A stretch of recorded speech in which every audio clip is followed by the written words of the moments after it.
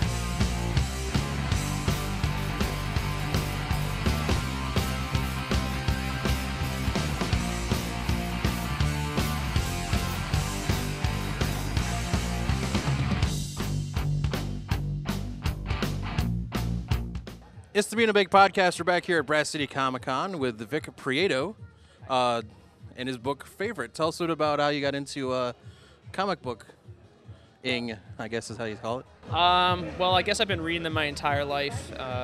Since I was a small child, my father got me into them, and I've always wanted to draw, and I've been making art since I could hold a crayon. So I went to art school, and for my senior thesis, we had to come up with a big senior project, and I thought, what better time to create a comic book than like right now? So I worked on that for about a year, and before that was about a year worth of ideas before I kind of came up with the final thing. So just from reading them, I just kind of started creating them, and I plan to do more. It's just my only one for now, and kind of getting things done on the side here and there. I also teach full-time doing art, so so yeah, I can't spend as much time, I guess, as I'd like to, but I just really love comics and the sequential art and storytelling of them. So what is a little bit about Favorite? So if someone's wondering if they want to get into it, what is the book about? Well, it's a pretty short story. It's I kind of just tell people it's like an evil Toy Story. The gist of it is that there's a favorite toy of this young girl, and she gets kind of beat up, kind of if you think about Woody from Toy Story, except if he got kind of too muddy and beat up, and the mother threw her away, so threw the favorite doll away. The doll, though, gets very jealous that she's thrown away, and there's all these other toys left, so she kind of comes back for the vengeance against the other toys still left in the room, and to kind of reclaim her title as the favorite doll. Ah, wow. That's pretty intense. Sounds good, though. I like it. So you said you teach. Where? What kind of do you do? Art classes? Do you teach at school? I teach in Torrington, elementary school art K through 5. Oh, so wow. yeah, I teach full time, during the school year. So right now I'm off during the summer, which is great. So I get to spend more time doing my art. I do that, after work too. So I'm doing it year round, but during the summers I get more time for it, which is awesome. That's cool. So not only do you do your favorite book, but you do all this other stuff as well. Yes. What is your favorite comic book out there right now that people, if you're going out to the store, what do you grab? I always buy Spider-Man. He's my favorite hero of all time. So I've been buying Amazing, and then Superior and all that other kind of stuff. So I always pick up Spider-Man, and then kind of whatever else catches my eye. I like all those like little mini comics and short stories and stuff. I like a lot of Mark Millar's things that come out because they're like a nice little condensed mini series that you can read the entire thing and you have a solid story. But Spider-Man, I guess, is just my favorite just because I kind of grew up with him, and he's been my, I always read Spider-Man comics, and that's what I got hooked on. All right, cool. So if someone wanted to get Favorite, is there a place they could pick it up at? Their website or something? Sure. You can find my art, prints, comics, and everything else, and keep up with what I've been doing on my website. It's just www.victorprieto.com. All right, so there you go. So check it all out. Check out Favorite. Sounds very interesting. I might even pick up one myself. Stay tuned for more here on the B&M Baked Podcast.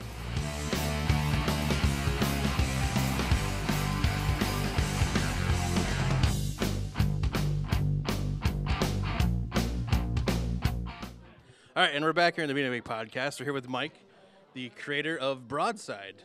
We found a video game at Broad City Comic Con. We didn't think we'd find one, but we did. So tell us what about Broadside, how you got started with that.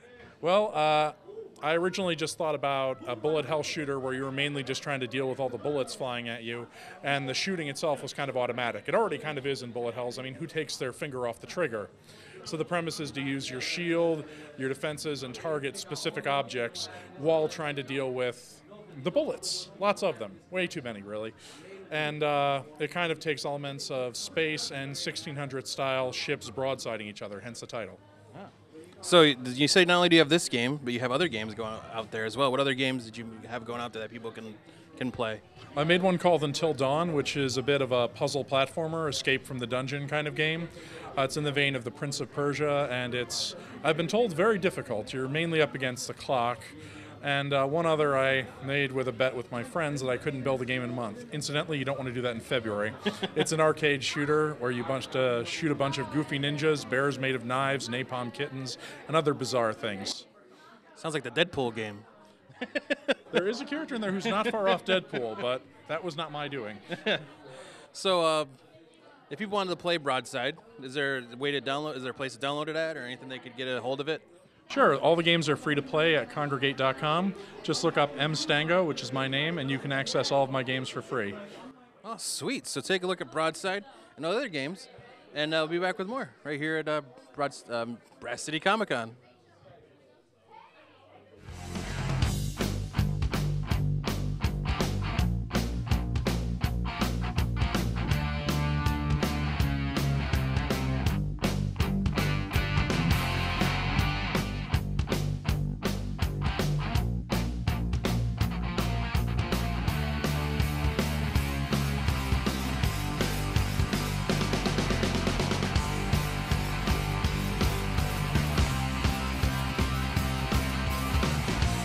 And we're back here at Brass City Comic-Con, and we ran into Audrey, who was next to the Broadside booth, who draws off of pictures these awesome paintings, which are really cool. I saw the Django one. That was the one I think that's my favorite one. And the Phantom of the Opera one. That's my favorite one. I love that. That was my favorite Phantom of the Opera. Oh, yeah, it's beautiful. So how'd you get involved in painting? Did you start?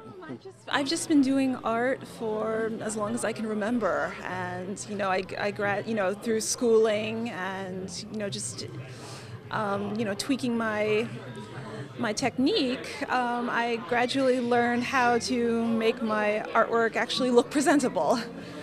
Nice. So how do you pick what you want to? Is it stuff you find interesting, or is it just? Usually just stuff I find interesting. I enjoy, particularly I enjoy movie characters. Like we have Lon Chaney over here. We have Angelina Jolie as Maleficent. Elephant Man. Elephant Man, yes, very much so. And of course we got another Lon Chaney over there as Quasimodo. But I also paint people that that send me pictures that I find really interesting. Like this is a friend of mine who specializes in vintage clothing, and she took a picture of herself like that, and I said, I have to paint it. There you go.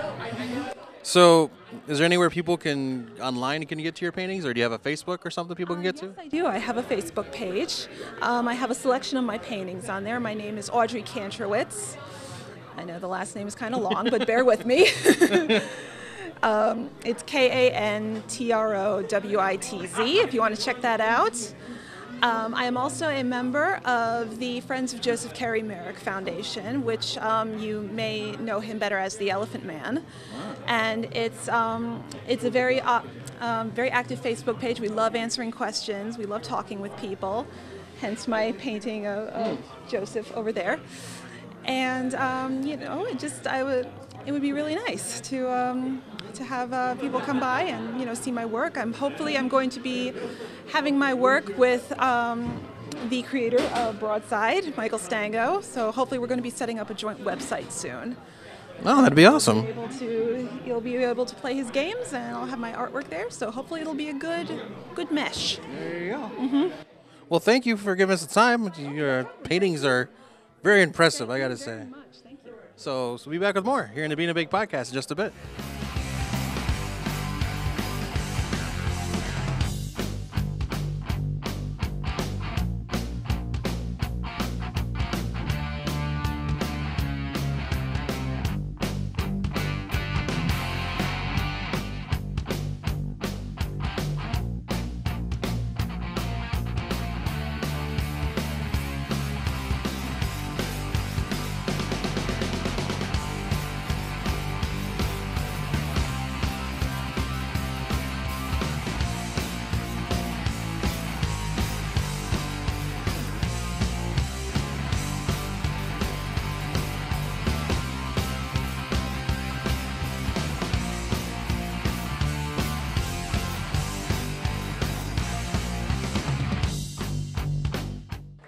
We're back here at the B&M Baked Podcast at Breast City Comic Con with the one, the only.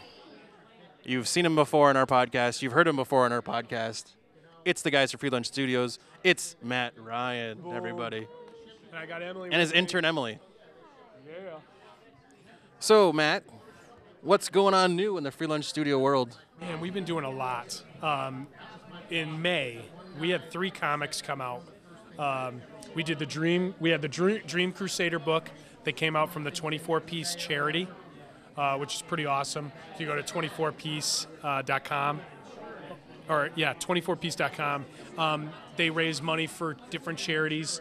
Then we had the Black Roses comic come out, which is a science fiction space pirate experience. And then Unhappy Grandma #2 finally came out, made its debut at the Hartford Comic Con. And then the nearly calamitous Taming of PZ hasn't even come out yet. That's a children's middle reader book that I illustrated. 60 of my illustrations in there, and it's been insane. It's been busy. Wow. And besides all that, you have all the usual stuff going on at Free Lunch. Yep. The Monday night jams and all the other stuff as well. Still doing the jams, still doing the Friday classes. Emily and I have been touring libraries and doing classes at different libraries all over the state. I think we have 2 more to go, and then we're done for a while. We just did a 6-hour mini comic workshop yesterday, which was a lot of fun. We had a decent-sized crowd for that. It's been fun. It's been a whirlwind, and we're still producing. I've got like 3 comics ready to go. Wow. And I definitely want to talk to you guys about the Food Fight comic that's coming out. It's going to be an all-ages experience. A lot of kid-friendly kookiness, Tex Avery homage stuff. Yeah, definitely. We'll definitely be a part of that. But not only the Conan book that you've been talking about every time we interview you, is that still coming? Wait. The one that, which the Conan-esque comic book that you were going to work on. You know what? We haven't touched it in a while. Steve and I talked about it a little bit. I don't think it's gone. Okay. I just think it's a matter of timing. Like, Steve just got married, and he's going through a move now. So we've got some life experiences stuff before we can commit to, like, really nailing down that page rate, like the rate of churning a page or 2 a day. I don't think it's done. It's just we're not there yet. Alrighty. So keep an eye out for that, because we've heard about it for so long that we're like. We're cramping at the bit. So other books you got going on. You got these other books. I, Sherman, of course, was the original one. #2 coming soon? I have to finish a page. Wally has contacted me. He wants me to retool the last page of the book, and then he's going to be ready to put that out. He's another guy. Big shout out to Wally and Krista. He's getting married in October. Oh, look at that. Congratulations, Wally. Wally's been on the podcast. He's he's an old friend of the podcast now that we have old friends now. So, not only that, you got any other jam things coming up anyone needs to know about or stuff like that? Should we ask Emily? Emily's going to host an improv. Emily, the intern. That's your official name now. I don't know if you know that from now on. You're going to have cards that say Emily, the intern on it. So, you're handling the improv jam. Tell us about that. Yeah. Well, on Monday night at 7:45, I'm going to host improv because my name is Emily and it's improv. There you go. We're gonna have a bunch of awesome improv games that we can do as groups, as pairs, as the entire group of people that's there. It's gonna be really fun. So is there any more of those coming up besides just this Monday, or is it down the road before you go back to the old school? Not yet, no. Well, it depends on, like, did you come to the jam during the school year? On occasion you would. Like, if you have the gap in the schedule, I don't see why not. It would be a blast. Yeah, because we're not going to have this edited by Monday, so. Yeah, well, it's hard for some kids to do the jam during the school year. Yeah. That's a legit thing. That's tough. Yeah. That's tough. Like, we've got a decent crew that's coming now. We're getting close to 20 people on Monday nights. Wow. That'll take a hit again when school starts, and then you'll see like a different crowd start showing up. So it's really tough to tell, but an improv thing, we should be able to do that. I would totally do that again if I had the chance. All right. Yeah, it's done. Just Look at that, exclusive. Just happened. More improvs coming, so stay tuned to that. Just happened. So of course, stay tuned to that at the website, which is freelunchcomics.com. There you go. So not only do you have that stuff going on, any other cons people can look for you at coming up in the recent to near future?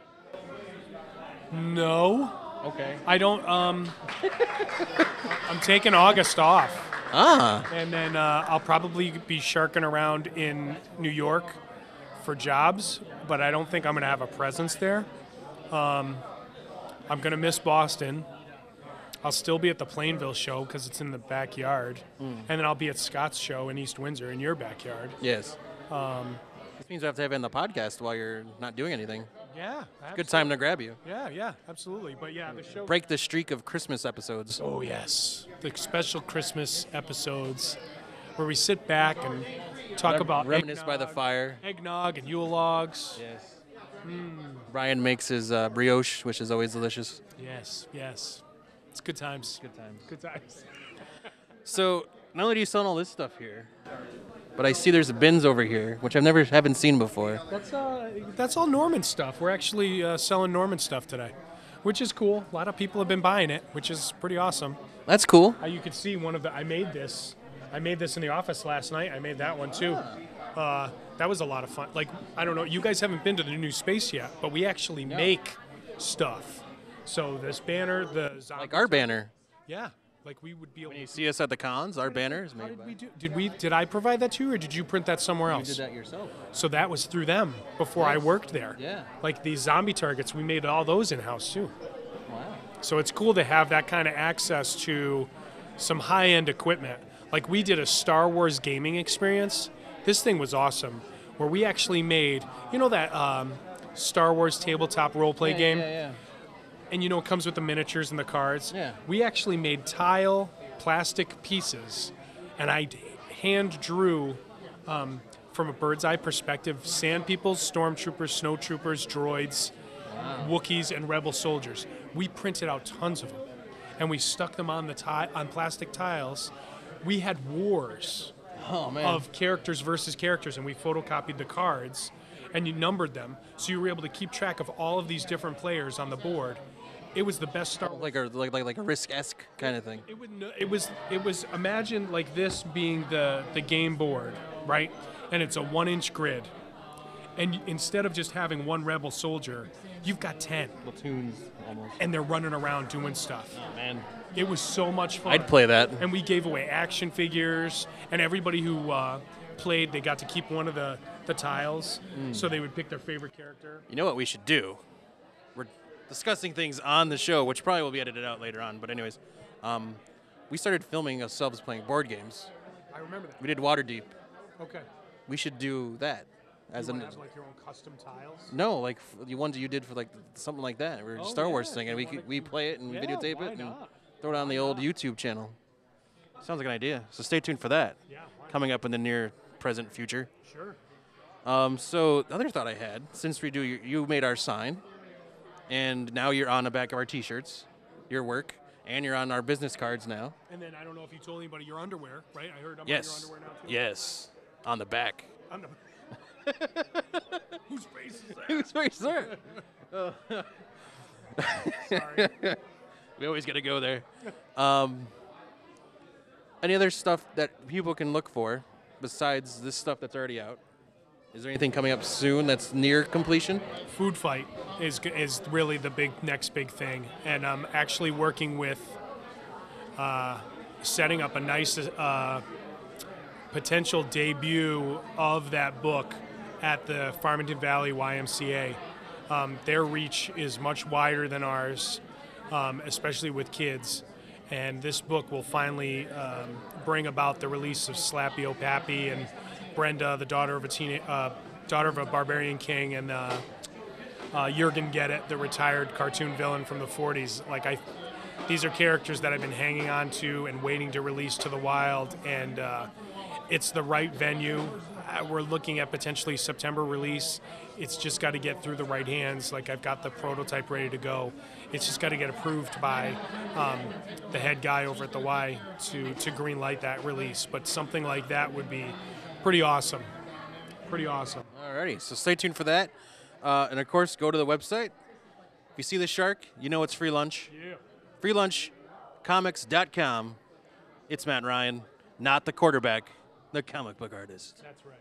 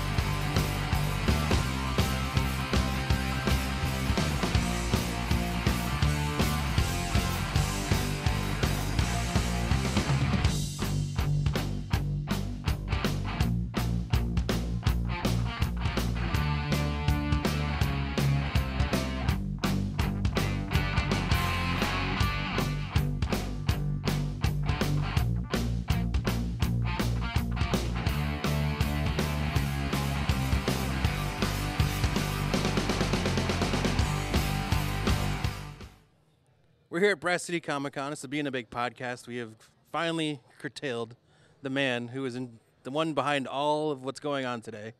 Professor Foster, thank you for inviting us to the con. It's been an awesome time. We've had a great time. Oh, gentlemen, my absolute pleasure to have you here. And it's our 5th annual con, and I'm at this point. It's just kind of like, I'd like to say it runs itself, but it almost does. So, and it's a lot of fun. Tell us about the con and how you first started it and why you started it. Bob Lyons from Legends of Superheroes and I, years ago, got together to do a real small con up in the cafeteria. We had one vendor who brought in people, and we never forgot that experience. So maybe 10 years after that, we said, listen, we can probably do the same thing in a little bigger space. And I've known a lot of the vendors from here because we've known them for years, and I've bought from them for years. And it's worked out very well. We try to keep it, try to improve it every year. And so you're, of course, through Naugatuck Valley Community College. Brian and I and another guy that does the show with us, he's a student now at Asnuntuck Community College. We're both graduates of Asnuntuck Community College. So we, know all about the community college life and everything. And how is, we don't really know much about Naugatuck because we're way up in Enfield, but tell us about Naugatuck Valley Community College for the folks out there who might not know anything about it. It's one of the largest community colleges in the system, and we bring students from as far away as Bridgeport and as far north as Massachusetts, which surprises me, and Danbury, and even so far as to Hartford. So we got quite a variety of students who come here. We have a president, well, I say it's new, but she's been here like 5 or 6 years, but it still seems new because of the changes she's making on campus and the impact she's having on our students. I've been teaching here for over 20 years. I love it. It doesn't get tired. I have a nice, respectful relationship with my students. I encourage them in their academic pursuits and their life outside of this. I encourage them to talk about it in the classroom, and that's when I find out, that they have interests similar to mine, which is important, and that they have interests similar to the person next to you. You have to open yourself up to figure out how that works. That if you leave a community college the same way you came here, you have to blame yourself because there are opportunities for you to meet people of different ethnicities, different races, different cultures, different nationalities, and it's a truly unique experience in America. Not trying to propose the opposite experience for people, but if you went to a 4-year college, people pretty much have the same economic background, same ethnic background. That's a stereotype, but sometimes it turns out to be true. Here, you have a chance to meet people of different ages, people who are new to this country, people who've had several generations of their family in this country. This is a real unique opportunity for you to make yourself something better. The relationship between the teachers and the students, the ratio of teachers and students, you will rarely ever see when you get to a 4-level, 4-year school. So this is, and I've had students coming back and said, you were absolutely right. This was a unique experience. And not to think of this as extended high school, because some people still have that point of view, which will kind of get you in trouble, I think. Yeah. So, like you said, you've taught here at Naugatuck Valley for so long. What classes do you teach if people are like, oh, this guy's interesting, I want to take a class with him? I'm kidding. Hey, go someplace else. I teach communications. I teach introduction to literature. I teach African American literature, the graphic novel literature, which was responding for a lot of my students who took that class, and they've always impressed me in that. Contemporary literature. I also teach the self-defense class, which is the martial arts club is the sponsor for this event coming to campus. A lot of my students are here and they help out, and it shows their devotion to the school and to the art. A lot of people, well, what's that have to do with martial arts? It has to do with the idea is that you give of yourself, and you give of yourself unselfishly, because that's important. Arts is in the name, so that kind of makes sense. And it's about where that art takes place in your life. It's not something separate. People think, well, you're teaching people how to punch and hit. No, we're teaching them a new way of life. Is that if you have a mindset where things don't upset you, you have control of your anger, you have a purpose in your life, a lot of stuff that would make you fight kind of disappear. And I am very fortunate my students have been a reflection of that. Now, like you were saying earlier, you teach the African American literature and the comic books as well. Of course, I got to ask you because it just happened, the big announcement of Captain America switching to the Falcon. I think great thing. I love the Falcon. He's one of my favorite characters. Absolutely. Do you think that's I know the answer, but like a huge step for mainstream comic books? We know a lot of the smaller comic books, like we talked to Alex Simmons earlier and Blackjack. He's an excellent person. God, it was an awesome interview. It's like I didn't have to do anything. I just sat there. It was great. Yeah, just put a quarter in the jukebox and the music starts playing. Exactly. So we'd like to get your feelings on the whole Captain America deal. Oh, sure. I think that you're right. For some people, it is a really big deal because they really don't read comics. That if you go back to 1999, Sam, took the position of Captain America back then, and then if you just remember The Truth by Kyle Baker, where they took the story of the experimenting on the black soldiers, and the first Captain America was a black guy, then you're really not impressed with that idea. The more you know, we've seen this before. You know, the idea of turning Thor into a woman, they did that before in Earth Girl. X. In 1999 once again, and then of course Storm was Thor for a while. Okay, and then you had in the What If series, they had the nurse who worked for Don Blake became Thordis, in a What If episode. So we've seen it before. We're not like ooh, the world's just changing. No, they all crazy. You know, exactly. So no, it's the more you see, the more you will see. See it again. So there's any other books out there that you still read comic books as well besides everything? What is like your favorites? When you go to the store, what are the ones you grab? On the mainstream comic books, for a while I was reading the Black Panther on a regular basis. I really don't read a lot of the current series until I just see something that kind of stands out to me and I want to pick it up. Lord knows what's happening with the Avengers. I mean, it's a different guy every week. Can I call it the Cavalcade of Stars? That's what they call that. Keep bringing more people in. The retread of the folks who can't find ideas. the door. Let's throw more guys in there. Yeah, can I help you out? Yeah, which way do you come in? But the idea that I don't read a lot of series on a regular basis, but if I see like something collected, like Magnus was one of my favorite characters from the 60s. I love that robot fighter. So when I see popular characters being reinvented, which is the nature of storytelling. Some people, how did they just leave him alone? Please, the Superman that you read now is nothing like the Superman from 1938. He's not the same one from 1960s, not the same one from 1970 or 1990. His stories changes all the time, and that's what you need to do, refresh the story. I was talking to Chris Claremont the other day, name dropping, and I said, man, I loved what you did when you reintroduced Superman. I mean, I couldn't put it down. It was great, and he was very gracious, So the retelling of different characters, it's the nature of the job. So people shouldn't be offended, Did anybody really think when they killed Superman that they killed Superman? Yeah, exactly. Okay, it was like in the Star Trek movies, was Spock really dead? Come on. Okay, you really have to propose. You really have to suspend belief beyond what they're projecting, to kind of fall for that, they're coming back. I mean, that's the nature of fiction. So it'll change again. I'm still kind of upset that they killed Black Goliath. But I am, of course, excited that his his nephew is taking over the mantle now. Come on, it's comics. Who can keep up? There's so many of them. Oh, dude, it's not as cheap as it used to be when I was a kid. 15 cents was nothing. Now it's like $5. $5 a book. I don't know. I get his extra job just to pay for the comic book. And there's no more one shots. They're not doing any one shots. No. You got money in your pocket. You can't go home yet.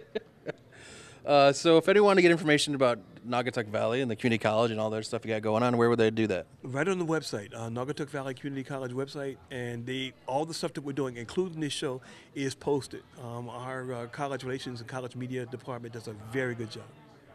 Alrighty, so if you want more information about Naugatuck Community College or Naugatuck Valley Community College or any of the community colleges in Connecticut, check them out, because if you're not ready for 4 years, 2 years isn't that long. Everything starts here.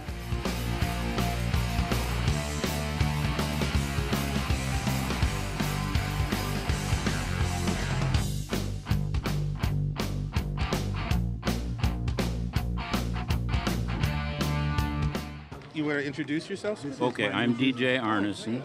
I was the editor of Dell Comic Books during the 60s, during the decline of Dell, unfortunately. And at that time, I wrote, created, and developed Lobo, which was the first black comic book to star a black character in his own comic book. The first one, and it was the one that we just saw on screen. Very proud of that, and as you can see, it's carried on. And Dell Comics was one of the few comic book companies that was sympathetic to the cause of Negroes in the 1960s and 1950s. They had an outstanding record. Some of my best books in my collection are from Dell. I thought you were going to say some of my best friends, but okay, that's even better, So, they can't marry my sister, but some of my best friends. I'm sorry, you said the 60s. I have to hold this up. Where was it? Oh, here it is. Yeah, I did that. This I is didn't one of write the. No, he didn't write it, but this is one of the series that you edited. I edited. I produced and, it. And these were my boys back in the day. You know, Besides Link, the Pete, I and Spy. Julie. Yeah, Yeah. I Spy. Yes, absolutely. No, you weren't that old. Yes, I am, ma'am. But thank you. You were reading comics back then? Of course. What? Back in the '60s? Of course I was. That's when he started reading them. Yeah, thank you. Yeah, I come by this honestly. I'm Anyway, gonna hang on to this is history. no, seriously, this is. Well, Because I've talked about it in my book because I met Tony Tallarico. Yes. And I found out about him totally by accident. I was doing a small show over across Long Island Sound in a little art gallery. Yeah. And I had my pieces up, and this cover was one of them. Okay. So I got a letter about a month later. Tony Tallarico said I was walking through an art gallery, and I saw my work up. Are you interested? I said, dude, absolutely. He did the artwork. If you ever read this for a second. Gotcha. If you ever read the Colville interview, and then there's one by the guy in Canada, Walter, I can't pronounce his last name, very nice gentleman. He did an interview, and I straightened all of that out as to who actually. Well, it was important, you know. Somebody else of claimed course doing it was. The Somebody history's else gotta be claimed told. doing it. Tell them how you got the idea to do the comic. Well, and the whole idea was, I Just one second, had. please. Would you get the photographer Phil to come over here when he takes a photograph? You know, I'm going to make a suggestion. Phil. Face that way Nothing else because is the yelling. light is behind. I mean, interrupt. Go for it. Thank you, my brother. Anytime. Anyway, I'm going to tell you the brief story because when I was editor at Dell, one of my jobs was to find new characters. We did a lot of licensing of movies and TV shows. Absolutely. We did very, very few new stuff. I found a book, it was called The Negro Cowboys, and it was the story of the Buffalo Cowboys who had been in the Civil War, went west, became cowboys. I said, there's a character. Alex, would you ask TC to turn that down a little bit, please? Yes. Thank you. A black cowboy who has been unjustifiably accused of a crime. He did not do it. And he would be then the typical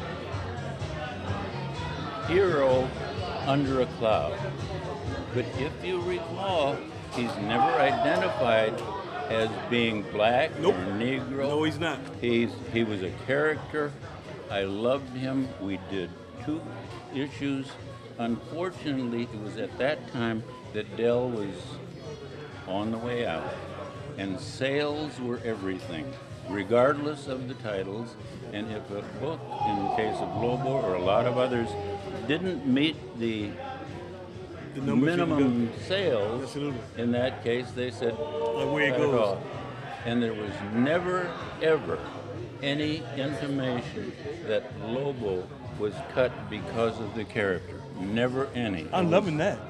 Because I tell that story, and I talk to young people in library settings. I said, do you know about this character's right? Do you know who the Buffalo Soldiers were? And then I tell, oh, thank you.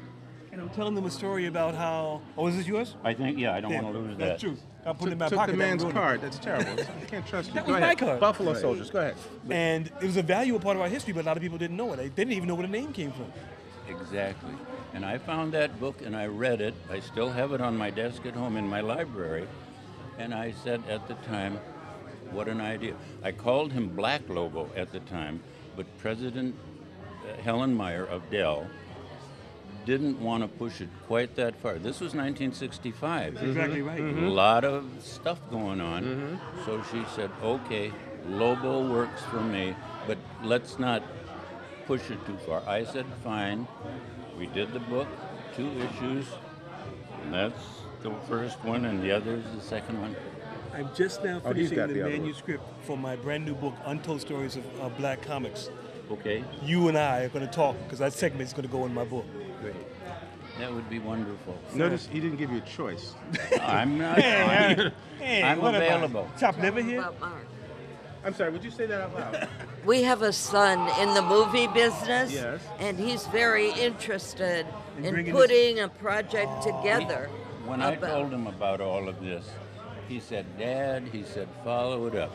Documentary, movie, something, something, something. Because this is 50 years. Yeah, absolutely. So this Anniversary. We were very, very young at the time. is... You were kids! Are there stories that you can tell us about you two? Yes. Okay, fine. Oh, you're troublemaker. That'll be the other document. They're very, very I get a long copy of stories. this? They're long, long stories. But listen, yeah. Alex and I were two of the founding members of the Black Comic Book Convention in Philadelphia. I said I could speak for myself, and I know he'd speak for it. We want you to come. Well, And you let you and me your know. wife. Give me. I don't have a card. Just send me the information. You have all my contact Okay, information. I'll there. get to you, We'll and we'll see. work something out. That'll be Because great. we would be honored to have you. I'll tell you. That'd I'll be go great. one further. Where what part of the country do you live in? We live in Woodbury, just up the Okay, road. so going to Columbia University would not be a big problem for you, right? No. Okay, because we're working on something also for Columbia. Oh, really? Right, a conference, and I would love to have you at that as well. You let me know. And You got I'm- it. You know, You as got it. long Okay. as I'm here, I'm here. Dude, then we want to take advantage of it now. Okay. What does that mean? No, I mean, Okay, Tell great. me about the business now with the Black Comics.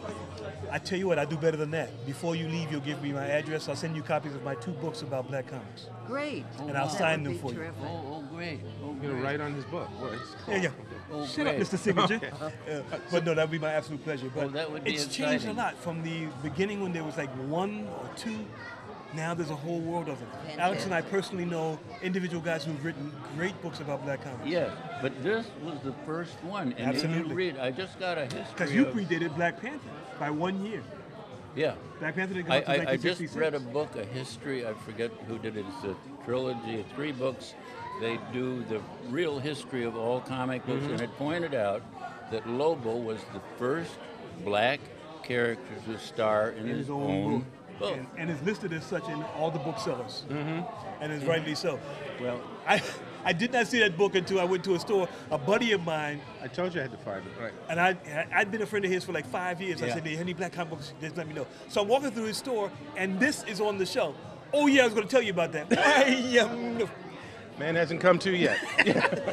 What a nimble. So, anyway. wait, before you guys say goodbye, do you guys have any questions for them? Okay, good. We'll be back after a word from our sponsor. Yeah. We just arrived, and And you got to walk around. And we're gonna There's a poke couple of around. kids that I would like to meet you as well. Open for Okay. you guys. Okay. We love you guys. You regular customers. I'm have- gonna sign off for these nice people here and say thank you very Indeed. much. Yeah, I'm not and going Bill, anywhere. thank you very much. Oh, dude.